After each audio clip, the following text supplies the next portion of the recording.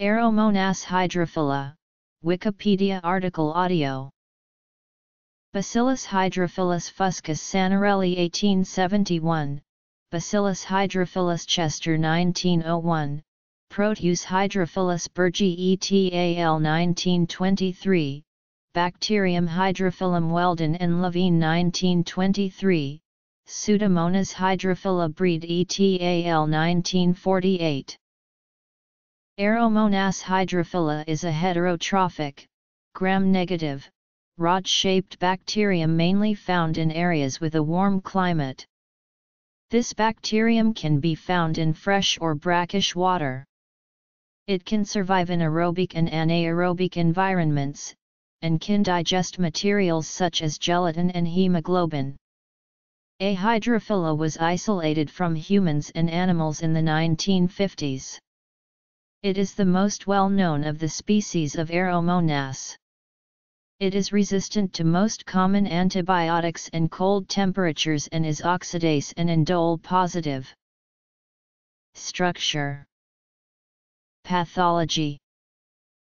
A hydrophila bacteria are gram-negative, straight rods with rounded ends usually from 0.3 to 1.0 μm in width, and 1.0 to 3.0 μm in length.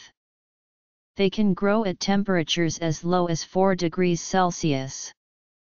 These bacteria are mottled by a polar flagellum. Because of its structure, it is very toxic to many organisms. When it enters the body of its victim, it travels through the bloodstream to the first available organ. It produces aerolysin cytotoxic enterotoxin that can cause tissue damage.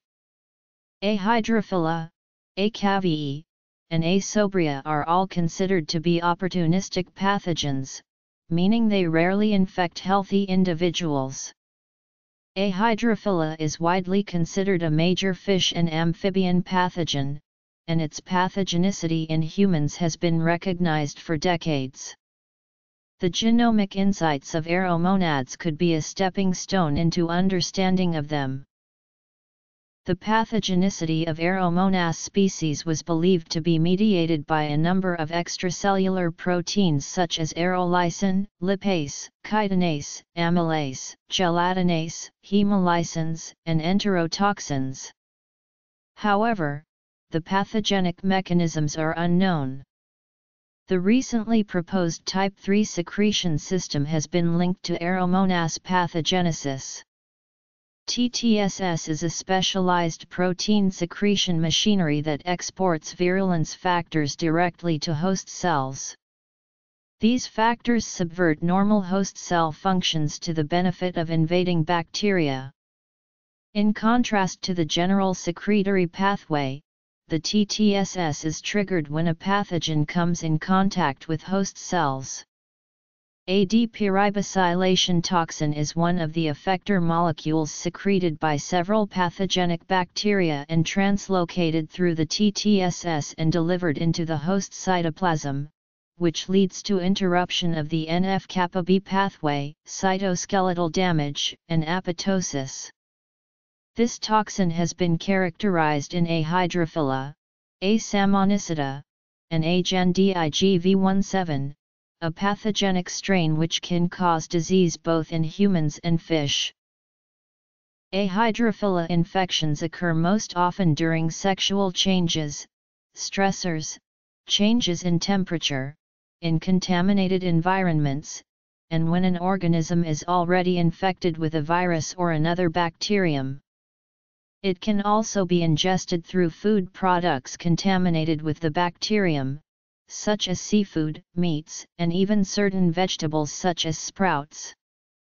It can also be transmitted by leeches. A. hydrophila is associated with diseases mainly found in freshwater fish and amphibians, because these organisms live in aquatic environments. It is linked to a disease found in frogs called red leg, which causes internal, sometimes fatal hemorrhaging. When infected with A. hydrophila, fish develop ulcers, tail rot, fin rot, and hemorrhagic septicemia. Hemorrhagic septicemia causes lesions that lead to scale shedding, hemorrhages in the gills and anal area, ulcers, exophthalmia, and abdominal swelling. Pathogenic mechanism. A hydrophila is not as pathogenic to humans as it is to fish and amphibians. One of the diseases it can cause in humans, gastroenteritis, occurs mostly in young children and people who have compromised immune systems or growth problems. This bacterium is linked to two types of gastroenteritis. The first type is a disease similar to cholera, which causes rice water diarrhea. The other type is dysenteric gastroenteritis, which causes loose stools filled with blood and mucus. Dysenteric gastroenteritis is the most severe out of the two types, and can last for several weeks. A hydrophila is also associated with cellulitis. It also causes diseases such as myonecrosis and eczema in people with compromised or suppressed immune systems. In very rare cases, a hydrophila can cause necrotizing fasciitis. Though a hydrophila can cause serious disease, large-scale outbreaks have not been reported. Outbreaks among vertebrates have occurred. One such incident occurred in Puerto Rico inside the intestinal tracts of lizards. Some 116 different strains were found in the lizards. On May 1, 1988, a small outbreak happened in California. The 225 isolates in 219 patients caused their hospital admissions. Confidential morbidity report cards were used to report the cases to the local health departments.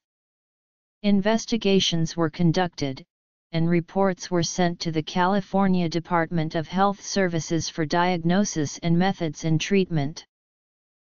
Occurrence of exposure. A hydrophila can be eliminated using a 1% sodium hypochlorite solution or 2% calcium hypochlorite solution. Bragg et al. 1990 recommends fluoroquinolone administration as a prophylactic treatment during medicinal leech application. Antibiotics such as chloramphenicol, fluorphenicol, tetracycline, sulfonamide, nitrofuran derivatives, and pyridine carboxylic acids are used to eliminate and control the infection of a hydrophila. Fish and amphibians. Terramycin is placed in fish food during hatchery operations as another chemotherapeutic agent in preventing a hydrophila. Human diseases. Outbreaks. Treatments.